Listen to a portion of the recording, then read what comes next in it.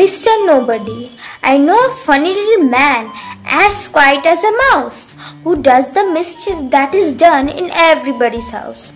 There's no one ever sees his face, and yet we all agree that every plate we break was cracked by Mr. Nobody.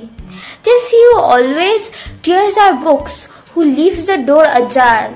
He pulls the buttons from our shirts and scatters pins afar. That squeaking door will always squeak. For prithee, don't you see? We leave the oiling to be done by Mr. Nobody. He puts damp wood upon the fire that kettles cannot boil. His are the feet that bring in mud and all the carpet soil. The papers always are mislaid. Who had them last but he? There's no one tosses them about but Mr. Nobody.